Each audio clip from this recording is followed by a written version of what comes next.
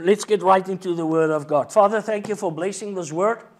Thank you that I'm anointed to preach. Thank you that I'm anointed to open up the Word of God in the lives of these people. I'm going to sit down.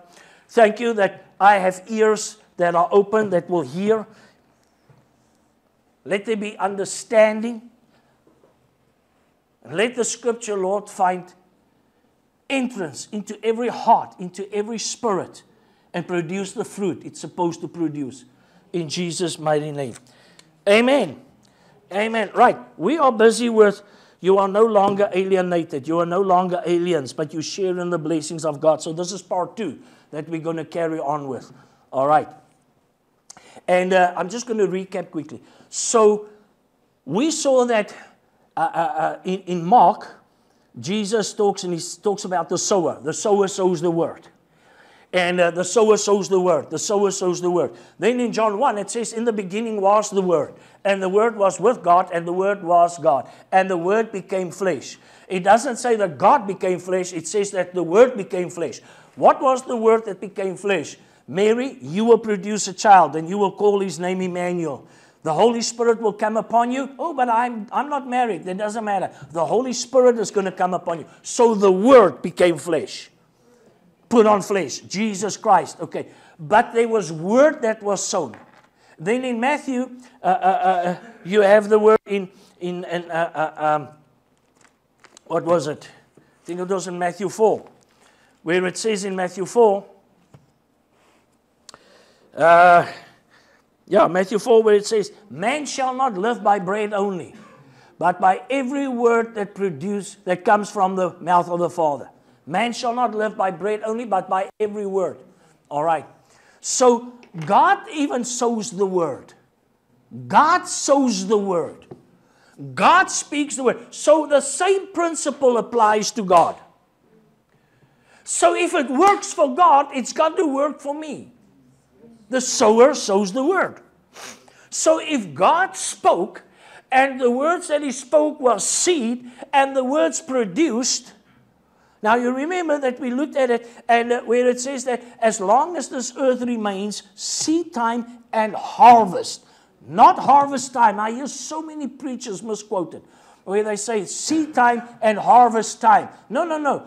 Your harvest is not limited to time, because the time is coming when the sower will overtake the reaper, and the reaper will overtake the sower, and you will not know whether you're sowing to reap or whether you're reaping because you've sowed, because as you put your seed in, your harvest is already ready on the other side, and you begin to harvest the seed that you've sown last year, and you reap it, and when your basket is full, the seed that you've sown now is already ripe for you get the picture.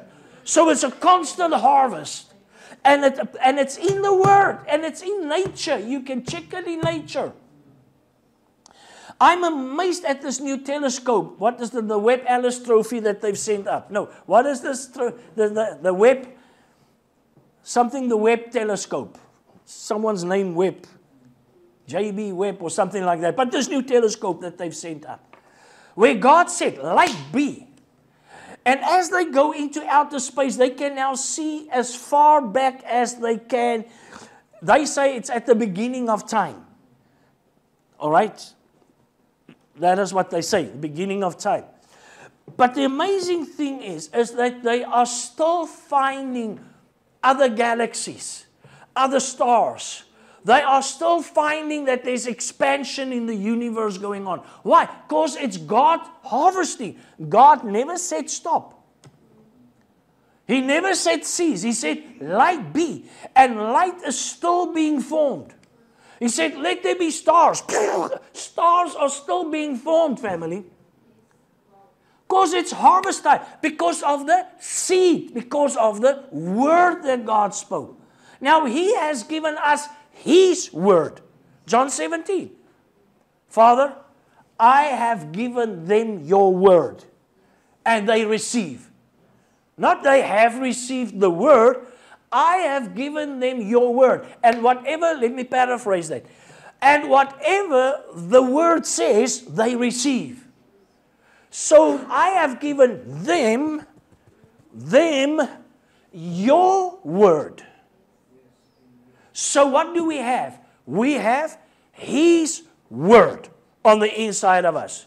So man shall not live by bread only, but by every word that comes from the mouth of the Father. So I want to say what God says.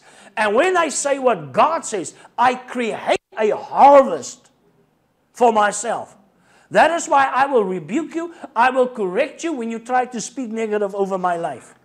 I'm not poor. I'm not lucky. I'm not trying to get. I am what the Word of God says I am. All right? So then we were busy with Abraham. We looked at what did God say over Abraham? Because those words are seed. So God said to Abraham, your seed shall be as many as the stars. I don't want to go over that teaching again now. We'll do it another time again. All right? So I am, do you know, in the beginning God said to Adam and Eve, and this is what I say to God many times, you know, and God spoke to Adam and Eve in the garden. God said to them, be fruitful and multiply. Am I right? So now Adam and Eve came together. Now they started multiplying. Abel, Cain, Seth, and they carried on. And their children carried on. And their children carried on. And I said to God, you know what, Father? I am a product. Willie Delport is a product of words that God spoke in the beginning of time when He said to Adam and Eve, be fruitful and multiply. I didn't ask to be here. I am here because of the word that God spoke years ago. I am here because of what He said. So Lord, you have to take responsibility for my life. To feed me, to take care of me, to clothe me, to bless me. That's your responsibility. Because you spoke me into existence. And then you spoke after the flood and the stuff, or before the flood, you spoke to Noah. And then Noah multiplied. And then there was Abraham, Isaac, and Jacob. And you said to Abraham, in your seed. So there's going to be seed. So I'm a product of God's words that He spoke. And even God said that my words will not return empty unto me. It will produce what I've sent it for. Amen. So I want to know what God said. Because then I know that those words will not return empty. It's got to produce what it says. So if He said to Abraham, I'm going to bless you, Abraham, and in you all the nations of the earth shall be blessed. Guess what? God's word will not return empty. And man shall not live by bread only, but by every word that produces, that comes from the mouth of the Father. Guess what? I've got to be blessed. I can be nothing but blessed because the word says so. It has to produce a harvest. Then we went to go to Ephesians. This is where we stopped last Sunday. Go to Ephesians. Ephesians chapter 1. So then we looked at Deuteronomy. I'm just recapping because this is very important. And I've got eternity to preach this, so I'm in no hurry to finish anything. If it gets too hot, too stuffy, tell me. We can switch the thing off. Okay, is it okay? All right. So then we went to Deuteronomy 7, and we looked at what the scripture says, where God blessed Abraham, Isaac, and Jacob, and the fathers, your fathers. And then we looked at Deuteronomy 28. Blessed shall you be in the city. Blessed shall you be in the country. These are God's words. Moses is speaking what God said. Blessed shall you be. Moses tell the people. These are confirmations of the blessings that was spoken out over Abraham. Amen. These are not new blessings, because in Deuteronomy, God says, what I've spoken to your fathers, Abraham, Isaac, and Jacob. So when God says, oh, blessed shall you be in the city, blessed shall you be in the country, blessed shall you be coming in, blessed shall you be going out. These are part of the blessings of Abraham, Isaac, and Jacob. All right? So now, go to Ephesians chapter 1. Let's see how far we come to this morning. Verse 1. Paul, an apostle of Jesus Christ by the will of God, to the saints who are in... Now, I like to make my Bible personal, and you're going to see it a little bit later on. I like to make my Bible personal. To the saints who are in Ephesus. But now, Willie, a prophet of Jesus Christ by the will of God, to the saints who are in Portable, who are in Mossel Bay, who are part of KLSM. I wrote it in my Bible. I wrote it like that in my Bible. There it is. Part of KLSM, of Kingdom Lifestyle Ministries, because I'm not appointed to everybody, because not everybody will receive me. All right? Grace to you and peace from God our Father and the Lord Jesus Christ. Blessed be the God and Father of our Lord Jesus Christ, who has blessed us with every spiritual blessing in heavenly places in Christ, just as He chose us in Him before the foundation of the world, that we should be holy and without blame before Him in love. Having predestined us, this is now going to get good. Having predestined us to adoption as sons. Now, I want you to mark that little word in your Bible, sons. Ring around it. Draw a ring around it, a circle around it, underline it. Adoption as sons by Jesus Christ to Himself, according to the good pleasure of His will, to the praise of the glory of His grace, by which He made us accepted in the Beloved. In Him, verse 7, in Him we have redemption through His blood, the forgiveness of sins, according to the riches of His grace, which He made to abound toward us in all wisdom and prudence. Now you remember, prudence is a mental picture, a mental action. In other words, you change your mind. That is what repent means. It means to change your thinking. Doesn't mean name all your sins. Oh, you've got to repent of your sins. Oh, Father, now I repent of this and I repent of that. What else is there? No, it just means you've got to change your mind about your actions. Having made known to us, verse 9, the mystery of His will, according to His good pleasure. So now we've got to find out what is the mystery of His will, which is His pleasure. Which is His pleasure. Let's carry on reading. Which He purposed in Himself. Now here comes the purpose. That in the dispensation of the fullness of the times, He might gather together in one all things in Christ. You remember my demonstration? Here's Christ. Here's everything that is in heaven. Here's everything that's on the earth.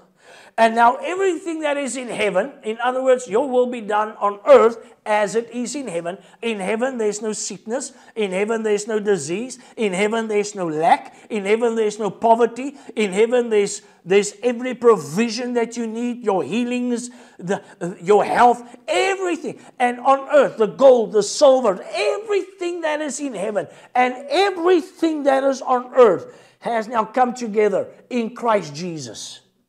So now I am in Christ. So guess where is everything? On the inside of me. So man shall not live by bread only, but by every word that proceeds from the mouth of the Father. Father, I have given them your words. It's on the inside. It's not just on top. It's on the inside. It's on the inside. Now everything has come together in Christ. Now, if I am in Christ, everything that came together in Christ is on the inside of me. Whatever is in heaven is in me. Whatever I need on earth is on the inside of me. So now I declare it. I speak it. Because this word will not return void. Because I'm speaking His word, and His word will not return empty. So I've got to find out what did God say so that I can say what God says. And whatever God said must respond to the word of God.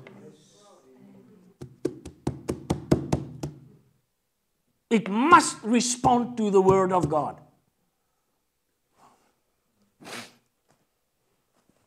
Verse 11. In Him also we have obtained an inheritance, being predestined according to the purpose. Go back to verse 10. That in the dispensation of the fullness of the times. Quickly go to Galatians 4. Now you know chapter 4 of Galatians where it says now that the heir, as long as he's a child, he doesn't differ from a slave. All right. But verse 4. But when the fullness of the time had come, God sent forth his Son. Remember what I said about Son. So when the fullness of the time had come, you stay in Galatians, I'm just going to jump between the pages. Ephesians, that in the dispensation of the fullness of the times, he might gather together in one all things in Christ. Now when the fullness of the time had come, God sent forth his Son. So everything is now together in Christ. It's the fullness. The time isn't going to come. It came in Christ.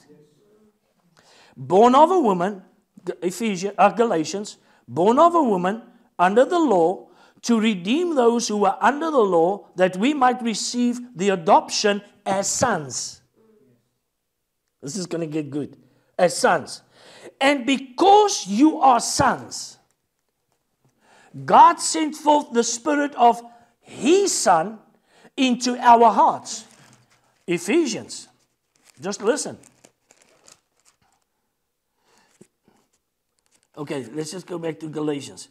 So he purposed in himself, prudence having made known to us the mystery of his good will to his pleasure, which he purposed in himself, that in the dispensation of the fullness of times he might gather together all in one, which are in heaven, which are on earth, being predestined according to the purpose of him who works all things according to the counsel of his will, that we who first trusted in Christ should be to the praise of his glory. Go back to Galatians. And because you are sons, verse 6, 4 verse 6, God has sent forth the Spirit of his Son into your hearts, crying out, Abba, Father. Therefore, you are no longer a slave, but a son. And if a son, then an heir of God through Christ. Now, I'm just going to quote the scripture. You can write the scripture, 1 Corinthians 2 verse 8. I think it is. 1 Corinthians 2 verse 8. Let me read it. Listen what 1 Corinthians 2 verse 8 says.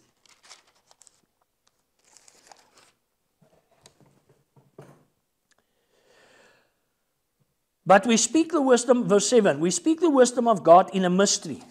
Now remember what he said in Ephesians, he's going to reveal to us the mystery. What is the purpose? God is the mystery, the hidden wisdom, the hidden mystery, which God ordained before the ages for our glory, which none of the rulers of this age knew. For had they had known, they would not have crucified the Lord of glory. They would not have crucified the Lord of glory. Had they known, listen now, I'm going to explain this to you. Had they known what was going to come in the fullness of time with Christ, they would not have crucified him. Why would they not have crucified him? Because of Galatians 3. Verse 13. Christ has redeemed us from the curse of the law, having become a curse for us, for it is written, cursed is everyone who hangs on a tree. That the blessing of Abraham might come upon the Gentiles in Christ Jesus, that we might receive the promise of the Spirit through faith. So if they knew what was going to happen, they would not have crucified the sons of glory. But cursed is he who hangs on a tree, so that the blessings of Abraham can now come upon the Gentiles. So if they knew that the Gentiles are going to get the blessings of Abraham, they would not have crucified him, because the Spirit's in the Spirit will. All the other stuff in it, what does it say? Ah, man. The rulers of this age, if they knew, they would not have crucified him. Ooh. Imagine what would have happened if Jesus wasn't crucified. No blessings of Abraham. You see, we've got the crucifixion only limited to so that you don't go to hell, so that you are saved. Your sins are washed away. We limit the blood of Jesus Christ to just having our sins washed away. There's more to it.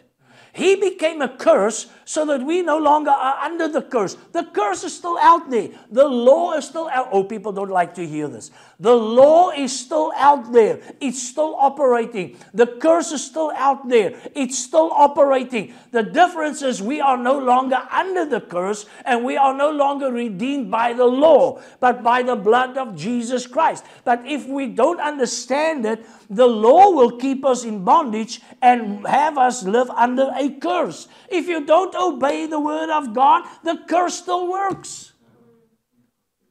But I don't fear the curse if I walk in obedience to the word of God. Part of the curse is lack and poverty. There are still poor people out there. So in other words, they're under a curse. Sickness, disease is a curse. There are still sick people today, so they are under the curse. But I have been redeemed.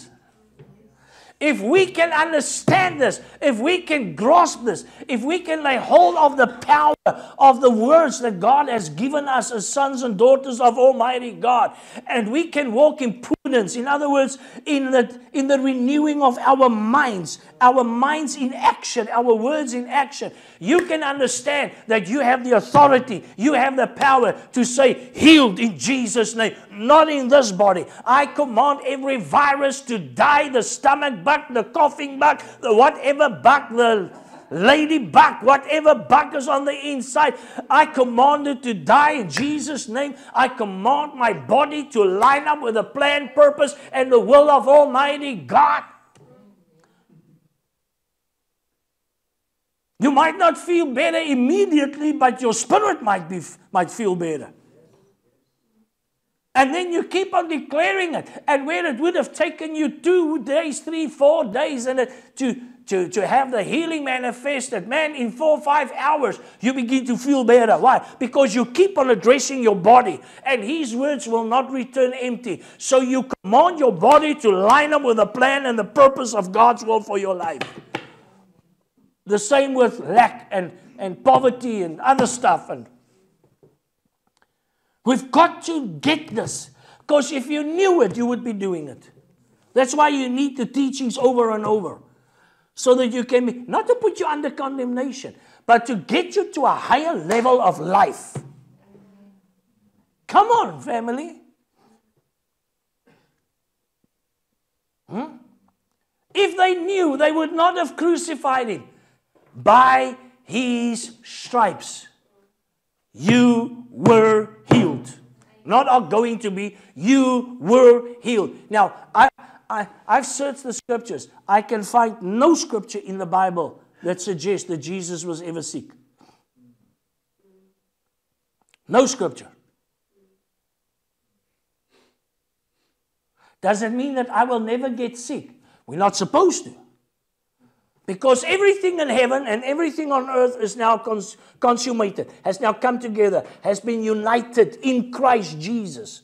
And now I am in Christ. And if I am in Christ, then everything that He has is mine. I'm a son. I'm an heir. I have an inheritance. And healing is part of my inheritance.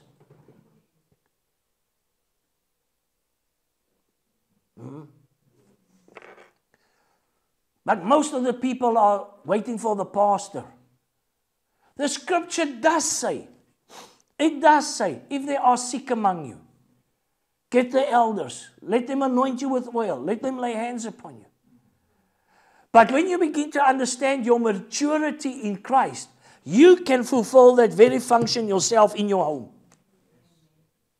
Take some oil. If you don't have oil, contact me, I'll send you some.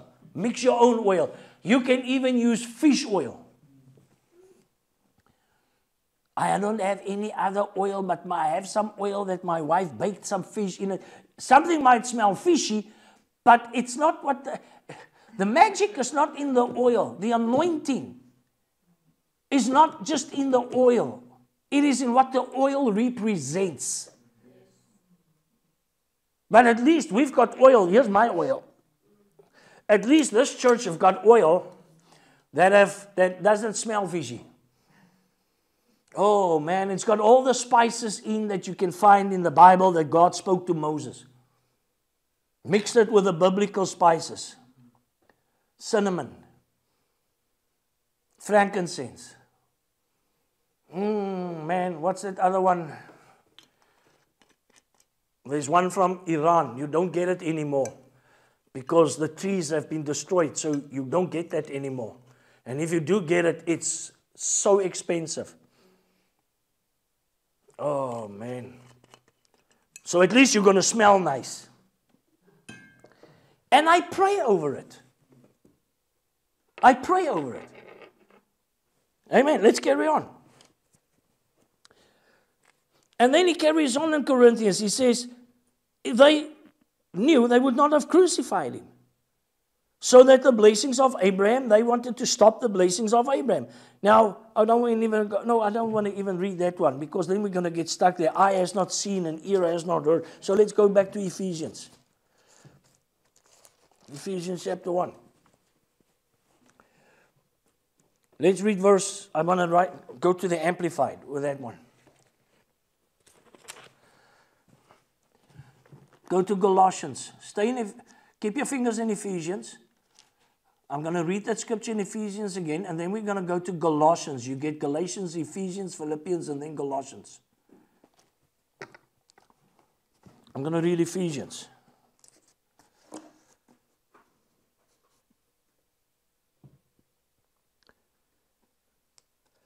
Listen what Ephesians says.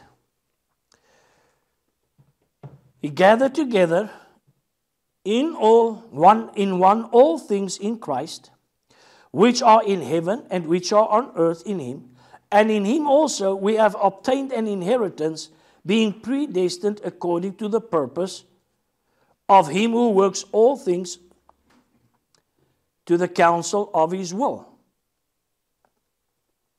Now listen to Galatians 1. I'm going to read it out of the Amplified. It says basically the same thing, but just nicer. Galatians 1 verse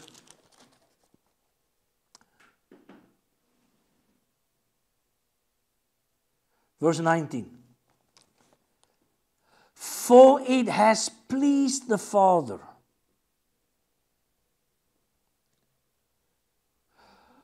that all the divine fullness, the sum total of the divine perfection, powers, and attributes should dwell in him permanently.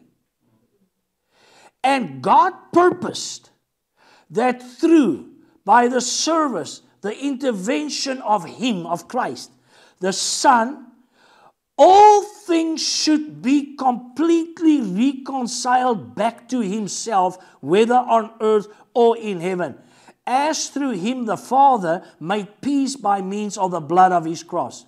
And although you at one time, now here we go, although you at one time were estranged and alienated from him, and were of hostile attitude of mind in your wicked activities, yet now has Christ the Messiah reconciled you to God in the body of his flesh through death, in order to present you holy, faultless, and irreproachable in his, the Father's presence.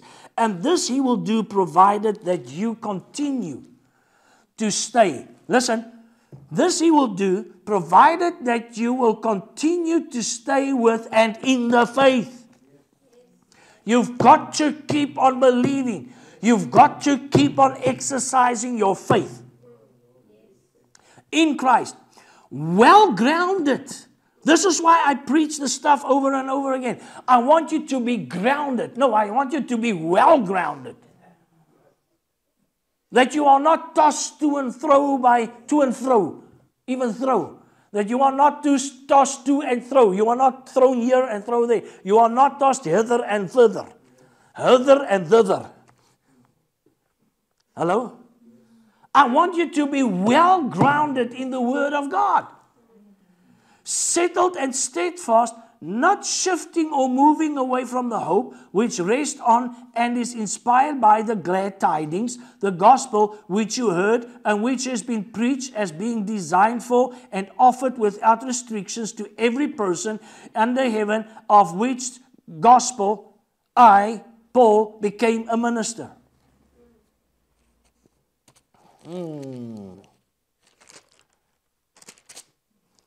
I wrote in my Bible, this gospel of which I, Willie, became a minister. Verse 26, I'm in Galatians. The mystery of which was hidden for ages and generations from angels and men, but is now revealed to His holy people, to whom God was pleased to make known. Now, I hope you're going to understand this and get this now. How great for the Gentiles are the riches of the glory of this mystery, which is Christ within and among you. The old translation will say, Christ in you, the hope of glory. Him we preach. This is the mystery. What is the mystery? Christ in you. Who is Christ? He's the Word that became flesh. So on the inside, I'm carrying Christ. What is that? The anointed Word. And it's the anointing that destroys the yoke and removes burdens. So on the inside of this is the mystery. I carry the anointed Word called Christ Jesus. And if they knew, they would not have crucified Him. Because His word will not return empty. It will produce what He sent it for. And man shall not live by bread only, but by every word that proceeds from the mouth of the Father. So when I declare what God says, get what? It will not return empty. It must produce what I've declared and what I've spoken. So I will not be moved according to the Amplified. I will continue to stay with and in the faith. Well grounded and settled in the truth and in the gospel. I'm grounded in this gospel. Paul writes and he says, nothing moves me. I mean, man, you get stoned. He says, that doesn't move me. They tell him to be quiet. He says, it doesn't move me. They tell him stop preaching. He says, that doesn't move me. They said, we're going to kill you. He says, that doesn't move me. He says, I count all things dung. I call it bull dung. All things. I will know nothing except, oh man. Now will you understand the scripture where Paul says, I will know nothing except Christ and Him crucified? Because if they knew, they would not have crucified the Lord of glory. They would not have crucified Him. If they knew. If they knew that the blessings of Abraham is going to come upon the Gentiles, and that He's going to reconcile everything that is in heaven and everything that's on this earth together in Christ, and that you and I are going to be in Christ. Woo, man, imagine all the powerhouses, the dynamite stuff, the sons of God, the little gods that are walking around on this earth, speaking, declaring the word of God. That's why the devil is trying his utmost to destroy the church and the children of God, the sons of God. He's trying to do everything, but he's failing miserably. He tried it with the COVID, but the church started opening up its mouth and voices and said, no more, no more. Now they're coming with two other stuff, global warming and monkeypox. Now monkeypox have been declared as a natural disaster. With 5 people in South Africa having monkeypox. It's a national disaster. It's a worldwide disease now. Fear. Fear. They are trying everything to bring it down so that they can close the meetings. Because their targets are the churches. I was watching the thing the other day that someone shared, which was actually awesome. A few years ago, it was I think it was in the beginning of the 2000s or the end of the 1900s, 1990, 1992. They had a chart of the weather over Europe, where the weather was in the 40s. And the map of Europe, you know, like they do the weather on SABC also. And so now the weather map, the weather chart is the normal colors, green, whatever the colors. And in England, in London, it's 36 degrees. And in France, it's 32 degrees or whatever. It was just amazing when I saw this. Now suddenly, those temperatures were higher than the temperatures that they're having now. Now, when they show you the map, every map of Europe is red. Go and check it. Every map is red. This is the hottest it's ever been. 39 degrees. It's summer. Go to Portugal in summer, in February. This very same Andre that I gave you the testimony about when he still lived in Portugal in his house. He had a thermometer under a tree that's just next to his swimming pool. And the highest that was recorded while we were living in Portugal was at one day, it was 52. Between 49 and 52 degrees in February. You don't know what hot is. You don't know what climate change is. Did you know that the earth goes through these climate changes? It's a cycle on the earth. This is nothing new. But they've got to use something to influence the minds of people so that they can instill fear, so that they can get their agendas going, because the devil knows his days are counted. His days are up. Not one day. It is up the moment that Jesus died on the cross. Because the word says that when Jesus came, he destroyed the works of the devil on the cross. Or when he was born. When Jesus was born, he destroyed the works of the devil. And when he was crucified, the Bible says he destroyed him who had the power. So he's got to try and do something so that people can think he still has power. He's got no power. Wake up, church. You are the church. Wake up, saints. Come on, there where you are. If you are in a meeting this morning, or even if you are at home, not your husband, not your wife, if you don't have anybody next to you, not yourself. Don't look like a chicken. And just say, wake up. Wake up. We have the authority. That's why the Lord spoke to me a few years ago. The Lord already spoke to me about this. But 2 weeks ago, this thing came up in my 2-3 weeks ago. It was like an urgency in my spirit. There are too many noises. Too many noises. Churches are making too many noises. And very few churches have become a voice. What is the voice? John the Baptist was a voice in the wilderness. And what did he announce? He said, prepare the way for the Lord. Prepare the way for the Lord. Prepare the way for the Lord. Repent. Change your mind. Change your thinking. Get the way of the Lord is ready. I'm not just talking about when Jesus comes back. I'm talking about it's time to get the way ready for God to manifest His glory, manifest His power, manifest His anointing. It's time for signs, wonders, healings, and miracles. We cannot keep on declaring it in the church. Now I want to stand up and run. We cannot keep on declaring signs, wonders, miracles, and healings, but we don't believe it. We don't lay hands upon the sick. We don't confess it. We don't declare it over our own lives. You can declare that healing miracle over your life.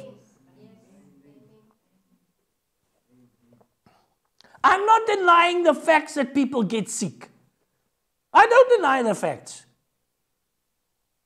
But as we grow spiritually, we should become less and less and less. If you need healing in your body, don't declare it just once. Keep on declaring it until you see it manifesting. Even for creative miracles. Say, God, I need a creative miracle. In Jesus' name, run. My heart, touch my heart. Create in me a new heart. My ear, create a new eardrum. And you keep on declaring it. Something has got to change. Otherwise, all this other negative stuff with the climate change, these are the two things that they're going to use. Plagues and climate change. Because with that, they can shut down the church. Nobody's allowed to go to church anymore now, or to places to go and eat. And their whole idea is the church. Hear me. Their whole focus is the church.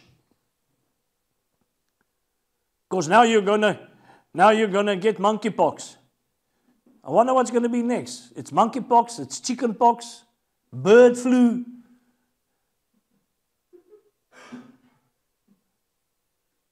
They're going to invent something called turkey disease too. Maybe it's when this thing starts growing like a goiter, you know. Turkey disease and swine flu.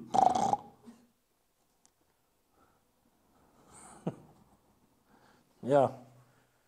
Some people sound like swine. Okay. Huh?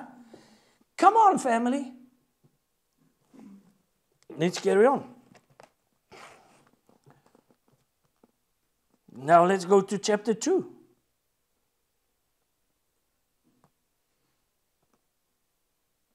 No, let's carry on with Ephesians 1. Let's carry on with Ephesians 1. Verse 13. In Him you also trusted, after you heard the word of truth, the gospel of your salvation, in whom also having believed you were sealed with the Holy Spirit of promise, who is the guarantee of our inheritance, until the redemption of the purchased possession to the praises of His glory. Jump down to verse 19. And that is the exceeding greatness of His power towards us who believe, according to the working of His mighty power. According to the working of His mighty power. It's time for the working of His mighty power. Yes. I've been walking around with a song this whole week. I didn't hear it. Nobody was playing it on any media platform, on my computer, whatever. This song just came up in my spirit, and I've been singing it, and I've been what do you call it? Humming it, or whatever. And it's been in my spirit and in my mind this whole week. And this morning I actually got it from the internet, and I said to my sons, get it ready. We're going to play it at the end of the service. It's such a simple song, but with a powerful message. Just a few words. But let's carry on. Verse 19. And what is the exceeding greatness of His power toward us who believe, according to the working of His mighty power, which He worked in Christ when He raised Him from the dead and seated Him at His right hand in the heavenly places, far above all principality and power and might and dominion, and every name that is named, not only in this age, but also in that which to come. He is seated far above every principality and every power and might and dominion. He is seated above Fuji. He's seated above Soros. He's seated above Bill Gates. He's seated above all corruption. He's seated above all powers. He's seated above the guys that's trying to get the climate change thing to make it a crisis. Do you want to tell me that there's no climate change crisis? No, there might be. But they're making it more than what it is. Do we have to take care of the earth? Yes, God has given us a responsibility to take care of it. But the power-hungry conglomerates are stripping the Amazon. They are cutting down trees left and right, which is the lungs of this earth, producing oxygen. So of course there's going to be consequences.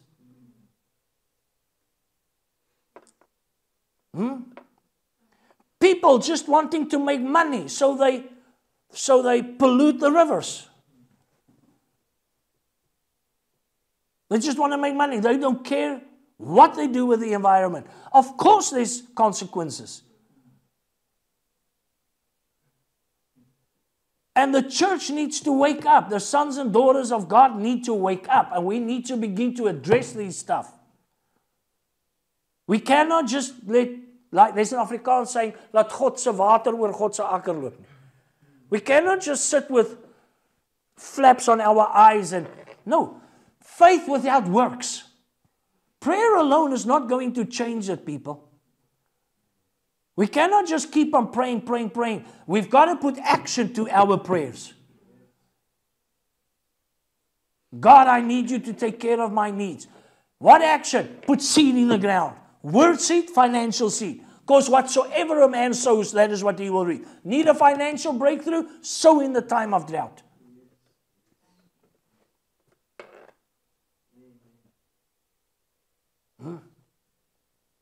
Now people arguing about whether tithing is biblical or whether it's not biblical. Obedience. I would rather obey the word and trust the word of God. Whatsoever a man sows, that is what he will reap. We have to wake up. We have to wake up. And we have to take care of what God has placed us over. He's placed us over this earth. Rule and reign over it. Subdue it. We have to lift our voices. We've got to trust God to raise. Not everybody is called as preachers. Come on. Not everybody is called as preachers. But God can call you as a son of God, filled with the Spirit of God, to get involved in the environment. Where your voice can be heard, where you can bring a change, where you can have an impact because of the authority of God's word that you carry. We need godly people, sons of God, that's got an anointing upon them for business. You've got to prosper in business. Other businesses must see the prosperity in your business and begin to envy you because your business is prospering in the midst of a pandemic when their businesses are closing. And they must come to you and say, what is the key? Whether they like the answer or not. My key is tithes and offerings. Oh no, I don't believe in that. That's why, and how is that working out for your business? You asked me why my business is successful. Now I'm telling you, now you don't want to receive it. Suffer, Buti. I have the answer. I've got the key. We've got the answer for the environment. We've got the answer for businesses. We've got the answer for jobs. We've got the answer. We need to trust God to raise up the people to go and fill those positions. Politics. We need godly politicians. You can spread the gospel while you're a politician. You don't have to be a pastor of a church. But you can belong to a church that can support you through prayer. And through teaching you the word and applying the word and prophesying over you how you should govern the municipality, how you should govern the province. Okay, let's get back. Verse 22 of Ephesians 1. And he put all under his feet. The King James would say all things. All things isn't in the original. He placed all under his feet. Everything is under his feet. and gave him as head over all. To the church. To the church. He's the head of the church. Come on, say this with me. If he's the head of the church, and I make out the church, then there should be signs, wonders, miracles, healings, powerful manifestations through me. Which is his body, the fullness of him who fills all in all, which is us. Which is us. What has that got to do with Abraham and with the word and us being alienated? That you ask. Chapter 2. Okay, if I'm going to start with verse 1, we're going to carry on until daylight tomorrow morning. Go right down to verse 6. Okay, wait. Ephesians 1, verse 20. Verse 20. I want to connect it to verse 20. Which he worked in Christ, his mighty power, which he worked in Christ, when he raised him from the dead. I mean, Ephesians 1, verse 20. Which he worked in Christ, when he raised him from the dead, and seated him at his right hand in the heavenly places, far above all principality, power, and might, and dominion. He seated him far above. Chapter 2, verse 6. And raised us up together. And raised us up together. And made us sit together in heavenly places, which is far above all principality and power and might and dominion and every name that is named, not only in this age, but also in that which to come. Raised us up together and made us sit together in heavenly places far above.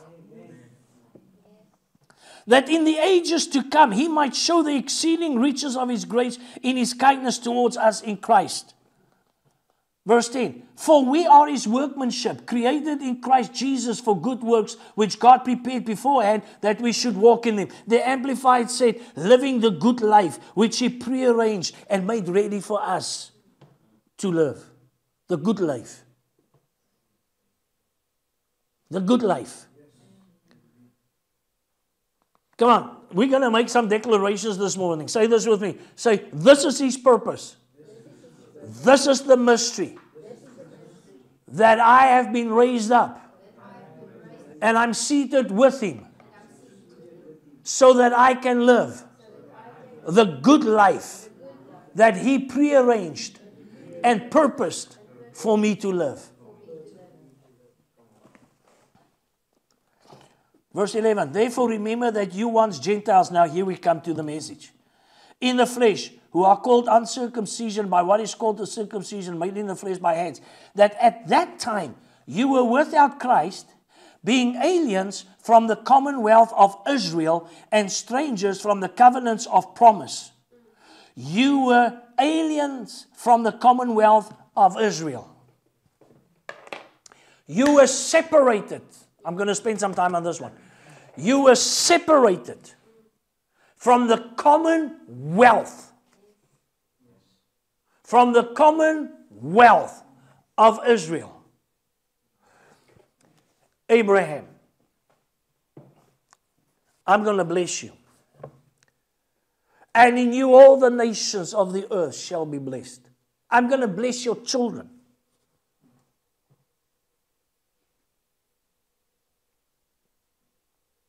That's my promise to you. And Abraham was very rich in livestock, in cattle, in gold, and in silver. Then Isaac was born. Here comes the harvest of the words. How is it possible Sarah will become pregnant again? I'm 100, she's 90. My words will not return empty. So here Isaac is born. And because of the word that God spoke to his father, Abraham, he sowed in the time of drought and reaped 100-fold in the time of drought. And the Philistines and his enemies saw the glory of God upon his life, and they envied him. Then Jacob was born. I'm going somewhere. Then Jacob was born. Jacob, deceiver.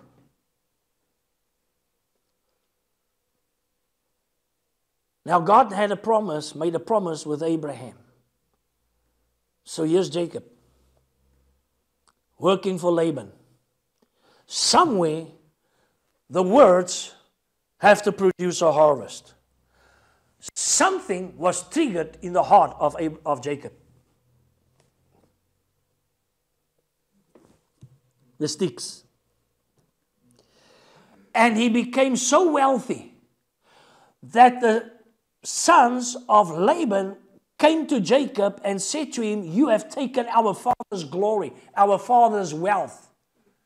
You took our father's wealth. Go. So he took the wealth and he left.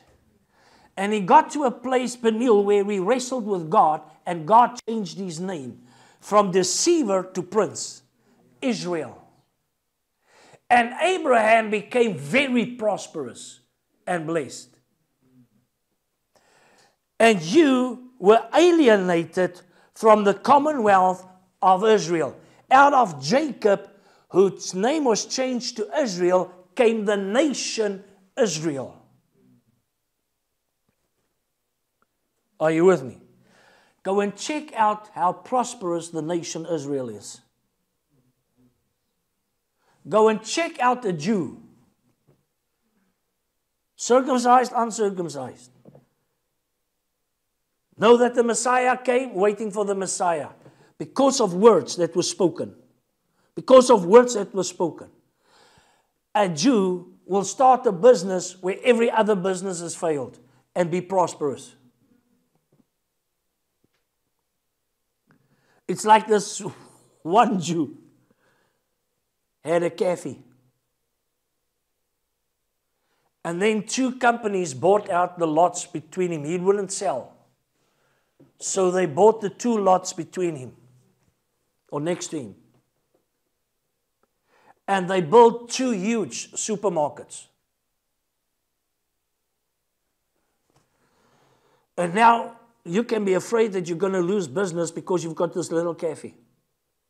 So all that he did is he placed a big sign on top and said entrance.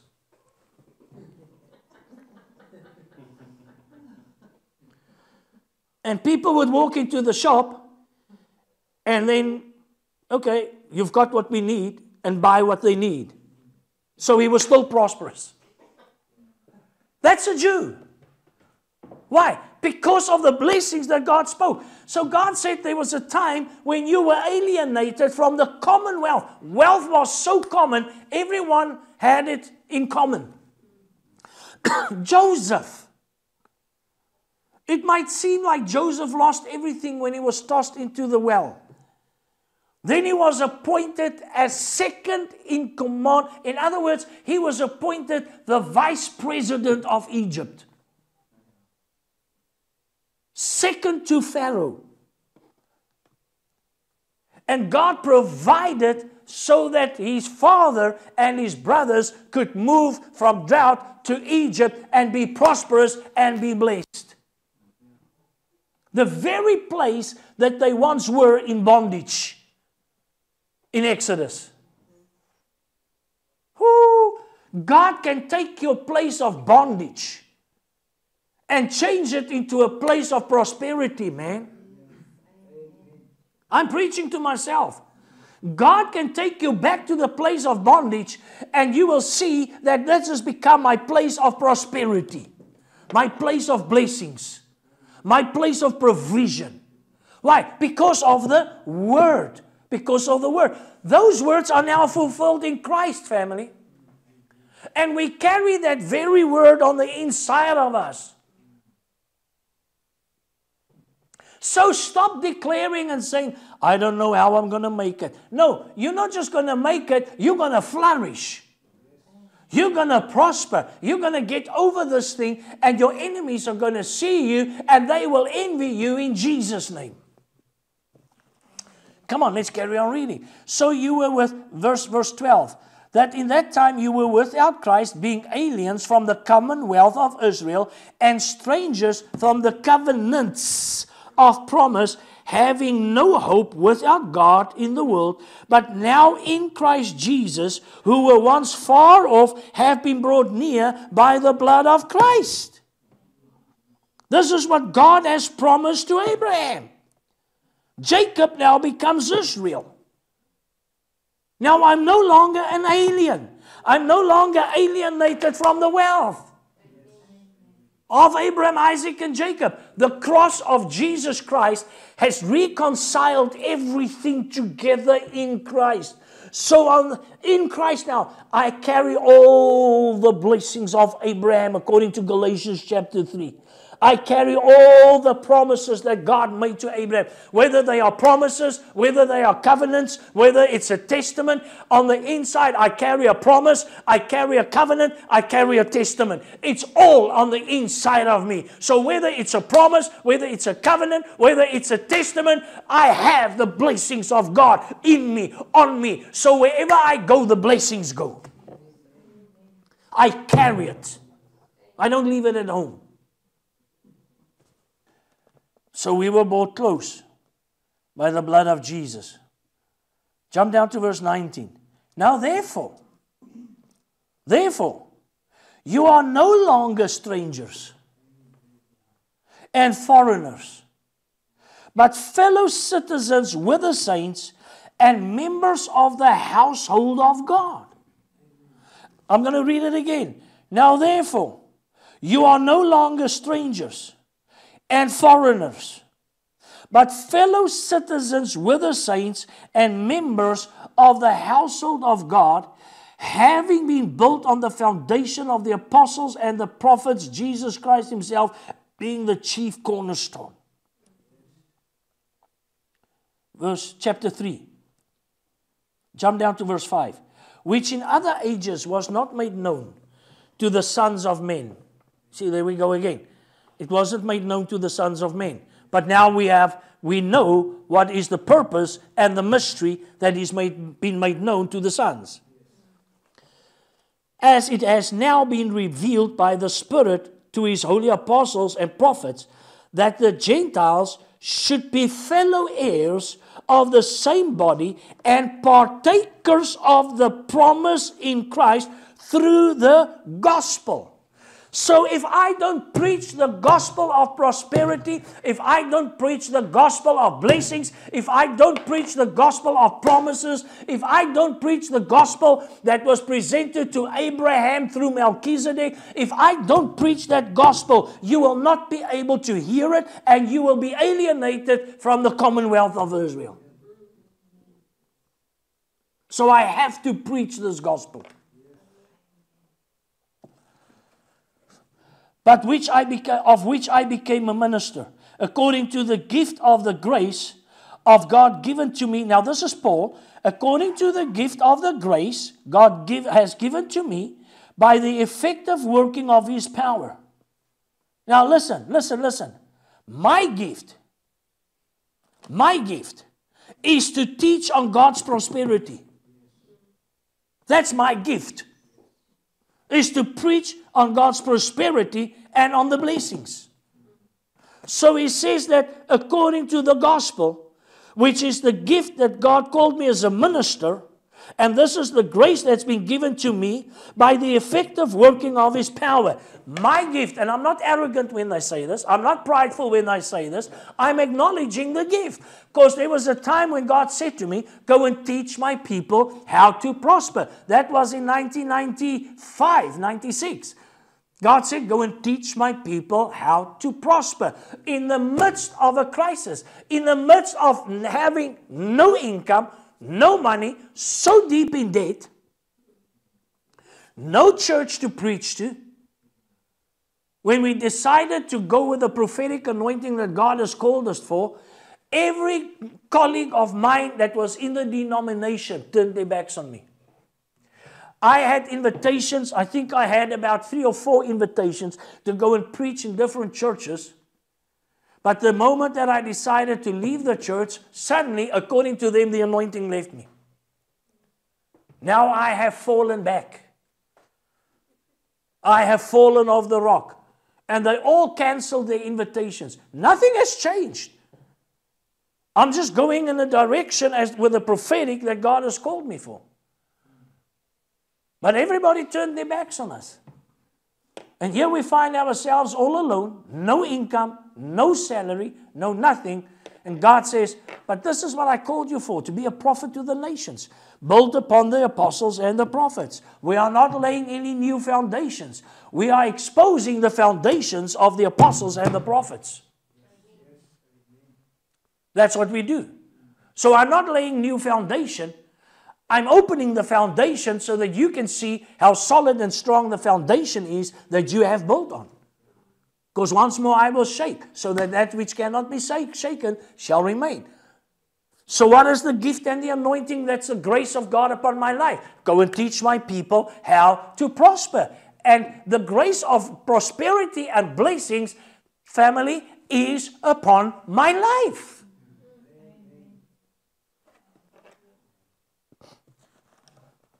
Verse 8. To me, who am less than the least of all the saints, this grace was given, that I, Willie, I've made it personal in my Bible, that I, Willie, should preach among the Gentiles, you, the church, the unsearchable riches of Christ. Ooh.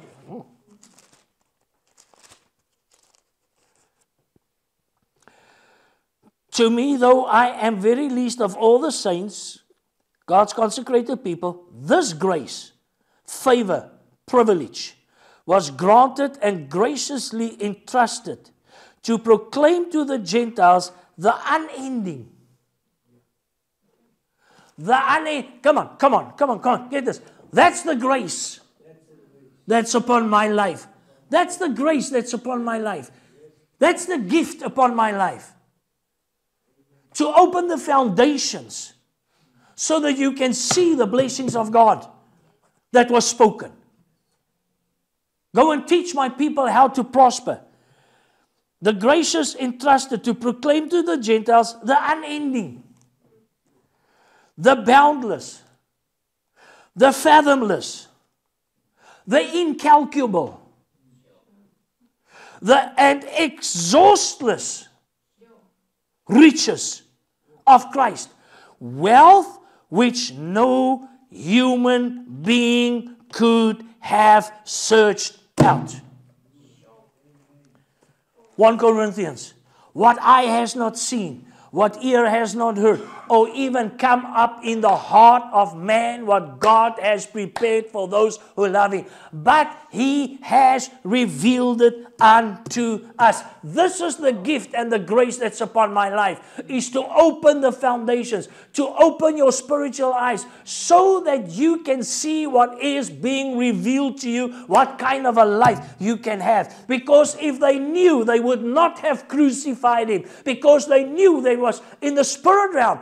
The demons and the devils knew what was going to come, what was going to happen. That's why they tried to destroy the babies. They just didn't know through whom it was going to be. That's why they tried to destroy Moses, because they thought that it's Moses, the baby. Then they tried to destroy the babies in Jesus' time. So they tried to kill him, but they could not kill him. So that the blessings of Abraham can come upon the Gentiles. So we are no longer alienated from this commonwealth. That's why I teach you, declare it, speak it over your life. Even in the midst of lack and poverty, you declare, I'm prosperous, I'm blessed, my needs are taken care of. In the midst of drought, you sow. In the midst of drought, you put a seed in the ground, whether it's a financial seed, even in the midst of the drought of the Word of God. You know, sometimes you get to a place where you're just tired. But in the midst of that drought, you speak the word. You put a seed in the ground because God's word is seed. And what will happen? What does the word say? It says, ooh. The boundless, the unending, the fathomless, the incalculable. In other words, there's no calculator. Exhaustless. It's got no exhaust. No, that's not what it means. It means you cannot exhaust the blessings of God in your life. Jy kan dit nie uitput nie. The more you give, the more God has. That's available.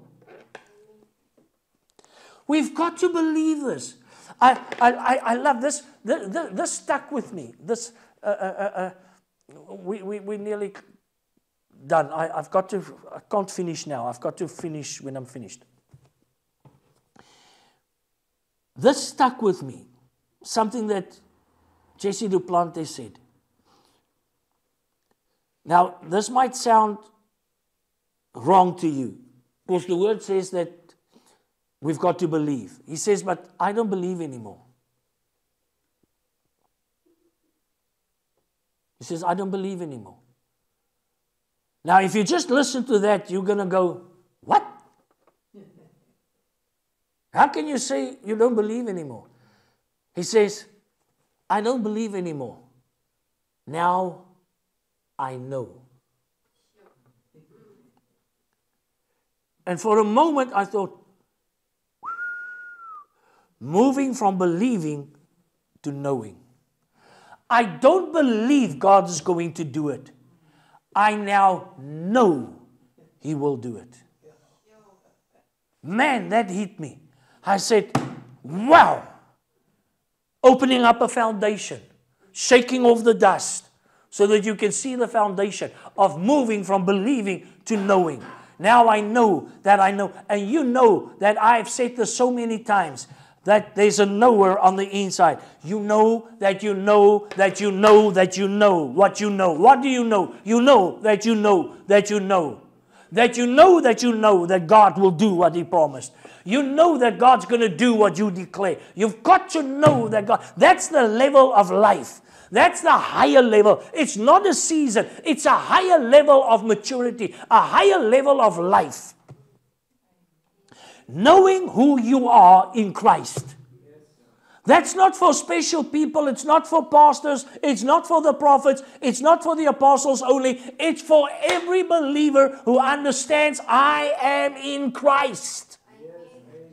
That is why I became a preacher of this gospel, a minister of this gospel. Just like Paul.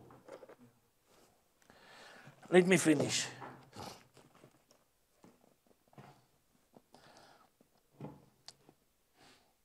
Ephesians 3 still, verse 6, that the Gentiles should be fellow heirs of the same body and partakers of His promise through Christ, through the gospel of which I became a minister, according to the gift of the grace God given to me by the effective working of His power. Verse 8, to me who am less than the least of all the saints, this grace was given to Willie, that I, Willie, should preach among the Gentiles, that's you, the unsearchable riches of Christ, and to make all see, and to make all see, and to make all of you see, and to make all of you see. You see?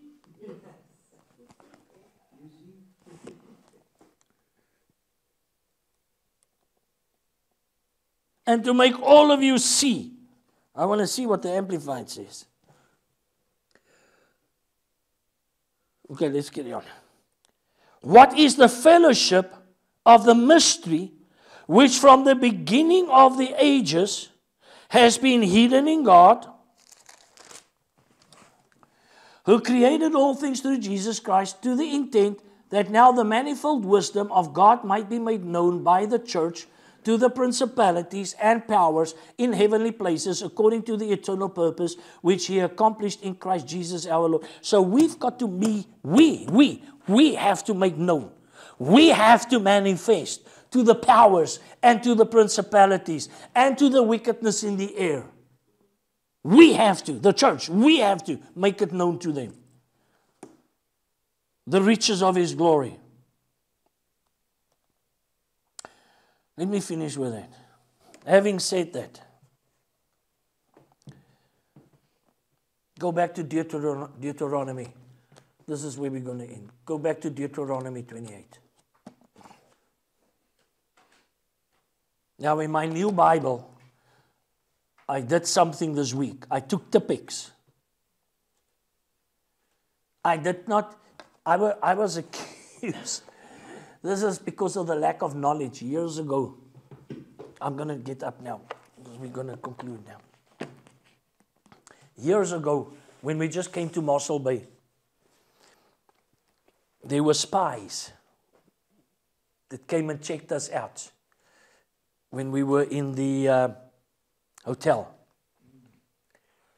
And I was teaching on something, and I went to the book of Revelation, where it says that this is a revelation of Jesus Christ. It doesn't say this is a revelation of the Antichrist. It says this is a revelation of Jesus Christ.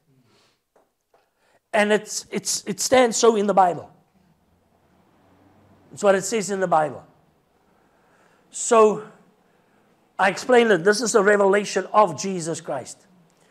Ooh, that they get onto WhatsApp groups and stuff and on Facebook and accused me of changing the Bible. Willie changes the Bible to suit his doctrine. Oh, and they warned everybody not to come to my church because, I changed the scriptures. And I said, where do I change the scriptures? It's in your Bible. It's in your Bible. Let me just show it to you. Then we go to Deuteronomy. Do you have the same Bible that what I have? I said, let's read it. The heading, the revelation of Jesus Christ. It doesn't say the revelation by Jesus to John. It says the revelation of Jesus Christ. Verse 1, the revelation of Jesus Christ, which God gave Him to show His servants. So Jesus is now being revealed to John. I'm saying this so that you can know what I did in my Bible in Deuteronomy 28. So now this has been fulfilled, the blessings of Abraham, fulfilled in Christ. Hung on a cross, He cried out, He said, it's done, it's finished. It's accomplished. The words shall not return empty. Father, I have given them your words. So I'm no longer alienated from the commonwealth that was in Abraham, Isaac, and Jacob. I'm no longer alienated. He's not talking spiritual. He's talking about the commonwealth. The blessings of Abraham. So Deuteronomy, Moses, these are the blessings of your fathers, Abraham, Isaac, and Jacob, that I spoke to them, being revealed to you again. Deuteronomy 28. Blessed shall you be in the city, blessed shall you be in the country. So, let me read it to you now, being fulfilled. So I made it personal. Not corporate, personal. This is how it starts off. Now it shall come to pass, if you diligently, am I right? Sheila, is that what it says? Now it shall come to pass. Is that what your Bible says? But now it's fulfilled in Christ. The words that were spoken will not return empty. I'm revealing it to my sons. So let me just throw this in quickly. So Isaiah says, so command me. Let me just read it. Isaiah 45.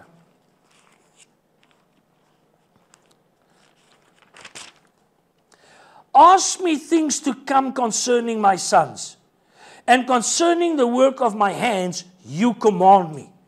And how many times have we read about sons, sons, sons? In Galatians and in Ephesians. We are sons, we are sons. So now he says, ask me things to come concerning my sons. So now I'm going to ask him. Ask and you shall receive. But now it's done, it's fulfilled.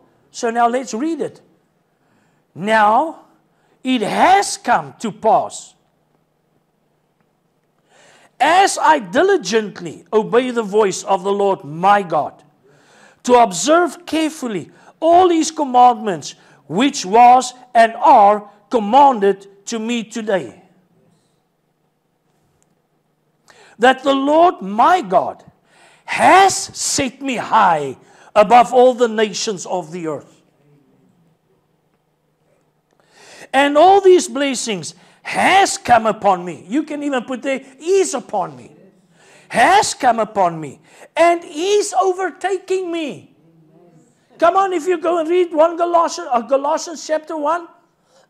Exhaustible. Unexhaustible. And is overtaking me.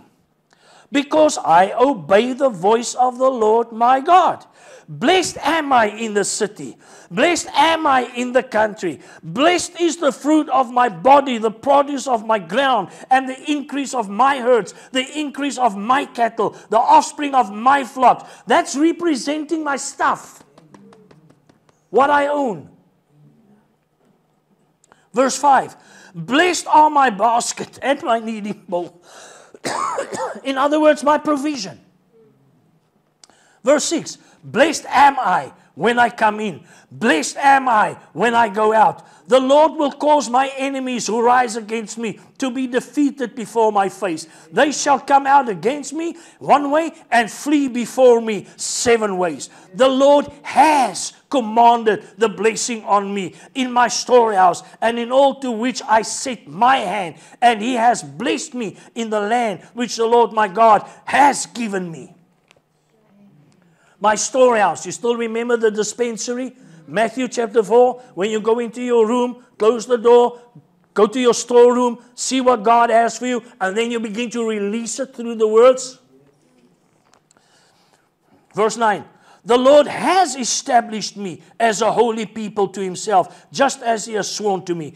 As I keep the commandments of the Lord my God and walk in his ways, then all the peoples of the earth shall see that I am called by the name of the Lord, and they shall be afraid of me.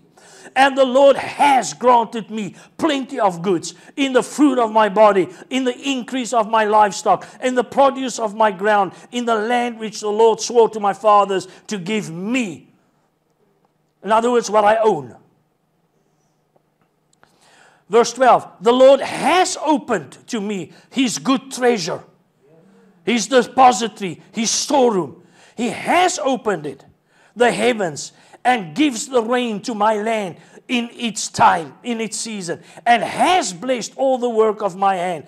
I shall lend to many nations, but I shall not borrow. And the Lord has made me the head and not the tail. I am above only, and not beneath, as I heed the commandments of the Lord my God, which he commands me today, and are careful to observe them. So I shall not turn aside from any of the words which he commanded me, which he commands me this day, to the right or to the left, to go after other gods to serve them. I will not turn away from his words. Selah. Amen.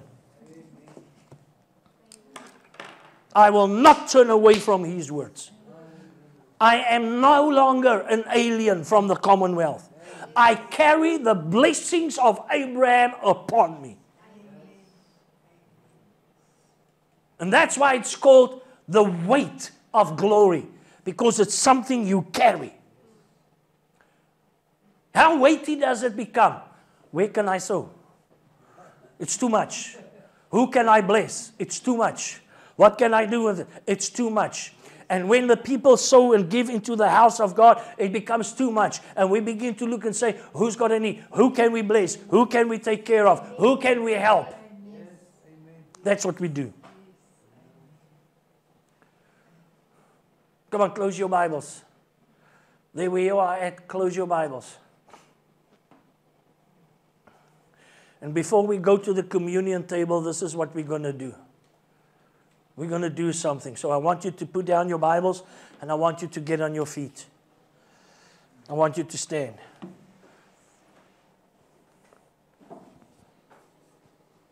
The 7,500 people that have showed up here in my studio.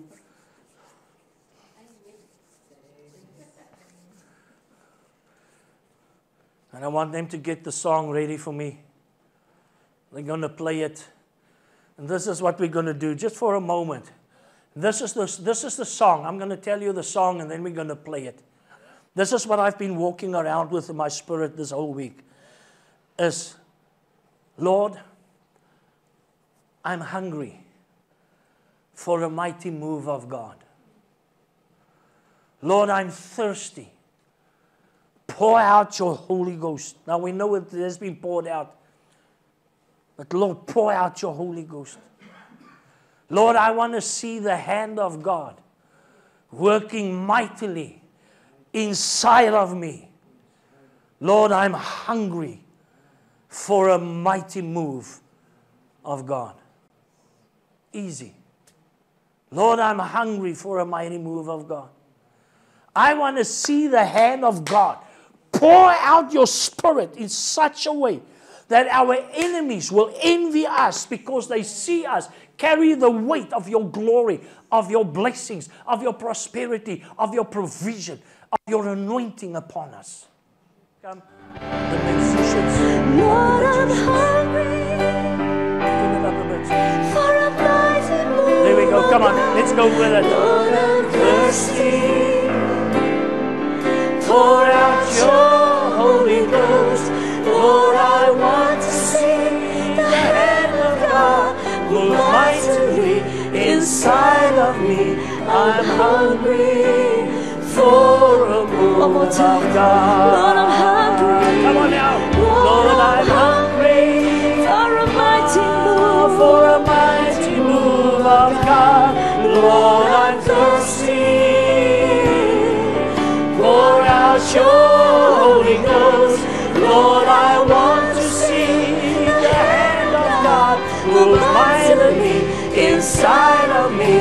I'm hungry for a move of God. Come on, Lord, I'm hungry. I'm hungry. No more the same. No more the same. There's got to be a change. We have to change. Oh, yes. Pour out your Holy Ghost. Lord, I want to see the hand of God move mightily inside of me. I'm hungry for a move of God. Oh yes, Lord, I'm hungry for a mighty move of God. Lord, I'm thirsty. Pour out your Holy Ghost. Lord, I'm hungry. I'm hungry. I'm hungry. I want to see God move mightily for a move of God. Oh, Shema Mandoro Dosti Verdi. Restu Kuremende Lebere Vasita Naramamanga. Neromondo Robo Kurescende Rebeyete Tendere Bebende. Mernasti Verdi Andaramashande Bebe Tukusudaba.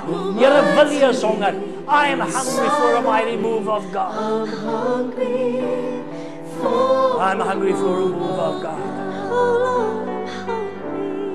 Oh, thank you, Jesus.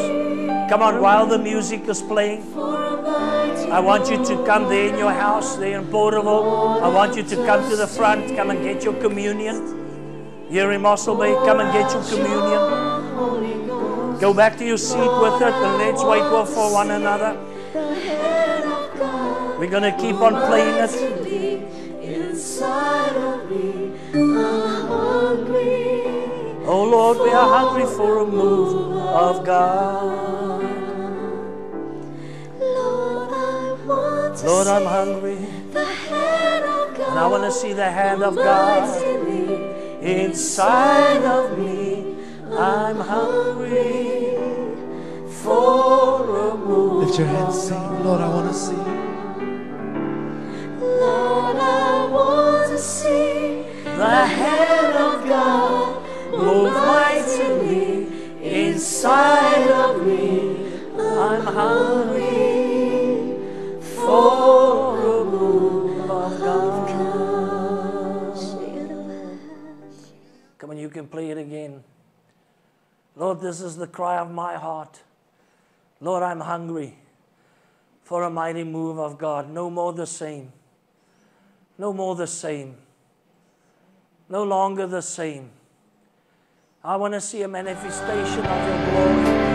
Lord, I'm hungry. I want to see a manifestation of your glory. For a mighty move of God. I want to see a manifestation of your provision, of your signs, wonders, miracles, and healings. Pour out your Holy Ghost. Lord, I want to see. And Lord, this is the purpose why Jesus died.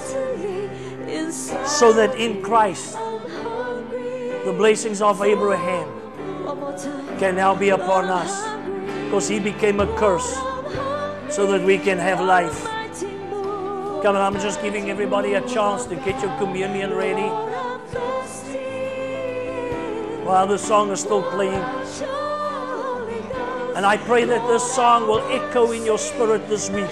It will resonate in your spirit this week. Lord, I'm hungry for a move of God. Right, when you're ready, you are welcome. Here's to life.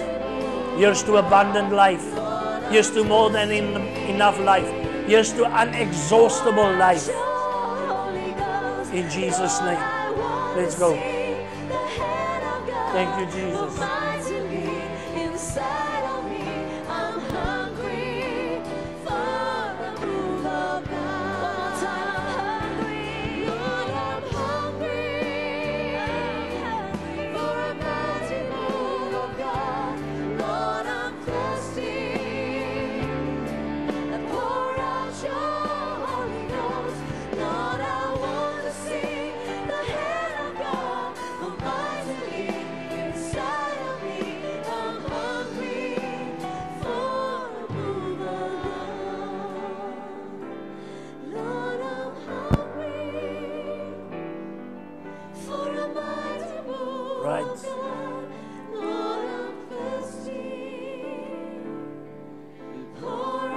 Pour out your Holy Ghost.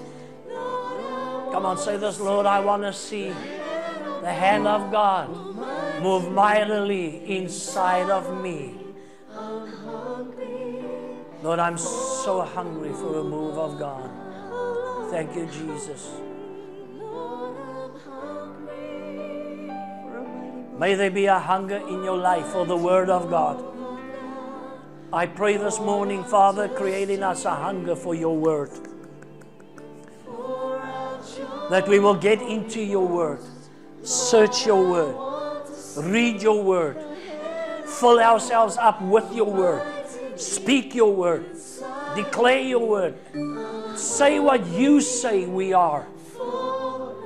I'm blessed, I'm prosperous, I can only be the head, I'm above only and not beneath. I'm the head only and not the tail. I'm blessed in the city, I'm blessed in the country because of the words that God spoke. I can be nothing but blessed. In Jesus' name. Amen. I trust that you got something this morning. Thank you for watching. Thank you for tuning in. Don't neglect the Word. Get into the Word this week. Watch your words. Don't be careful. Watch your words. Say what He says. Declare what He declares. And His words will not return empty. And move from believing to knowing. That's called maturity. Move from believing to knowing. I believe God can do it. The Bible says the demons also believe and they tremble. I believe, Peter, I believe I can walk on the water. Peter, get out of the boat. He puts action to what he believes. Now he knows he can walk on water. He knows. Because he got out of the boat.